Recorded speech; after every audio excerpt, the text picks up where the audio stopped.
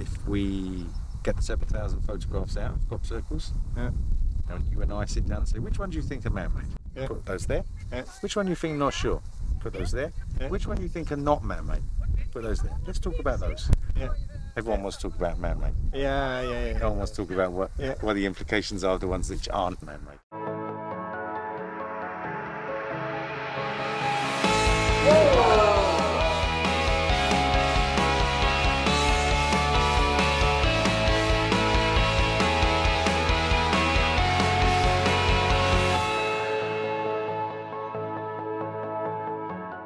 Yeah, it is also our first circle that we see actually live, and it's fantastic to experience this. Yeah, it is.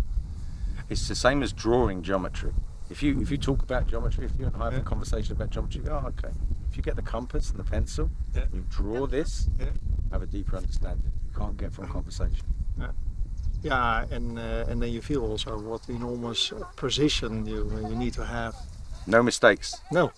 You make a mistake, that's finished. Yeah, it's 3D, and you cannot fly a drone in the night, right? And, well, maybe you can. But, well, maybe you can, but not in the 1970s when they first came. 1970s? 1970s when they first started here in England. Yeah, small, simple circles. And is it actually only in the UK that this happens? No, worldwide. Worldwide? Yeah. I've been to crop circles in Mexico, Brazil. There's crop circles in Canada. These guys are from Canada. Yeah.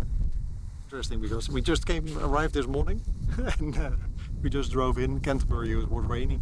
Yeah. So we said, let's go to Glastonbury, do Stonehenge on the way, and then we were googling a little bit on the way. And you found a crop circle? Yeah. Hey, it was from yesterday. It's just up here in the road. There are some people that say this was meant to happen. Yeah. Well, those ladies. They would say that. That are in my car. How do you feel, sir, being here? I think it's incredible. It's it's actually something that you don't have words for, right? It's really feeling like strange art, and I actually believe that there's a lot of this not man-made. Yeah, me too. And I can imagine that some of it might be man-made, and people try to copy it. Absolutely. But they feel power. Yeah. I typically don't. Some people are more sensitive to these things. Yeah. Sometimes you'll walk in a crop circle and there's so much power it will knock you off your socks. Just boom. Nobody's impervious. Some people, I used to take people to crop circles and watch their reactions, and that was one of the good things about being a tour guide, is that I could see all these different people. So I'd walk into a crop circle and I'd watch people fall to their knees and cry. I'd watch people get drunk around like this, as if they were on magic mushrooms or something. I've watched other people get headaches.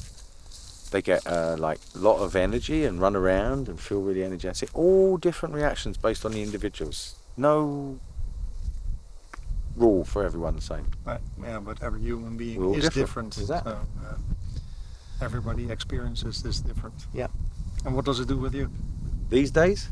Yeah. Not much. It's like my normal reality now. It's like going to the shops. It's kind of normalised. It's not that you have the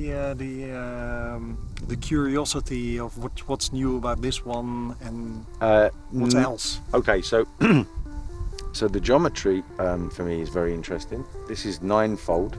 This is a ninefold design. There's 9 of these circles around the outside, 9 in the middle, and 9 here. Yeah. 9. The division of 9 into a circle is so the more you dive into sacred geometry and number, the more interesting numbers become, not for their value but for their quality. And the quality of 9 is the last number before you go back to 1 and then a 0, 10. It's the completion, it's the final. It's like, so there are a number of meanings that you can take from the geometry, so I'm very interested in that. So 9 is an end of an era then? It's possibly. Or the beginning of a new one? Where's the beginning and where's the end? Yeah. It's a circle.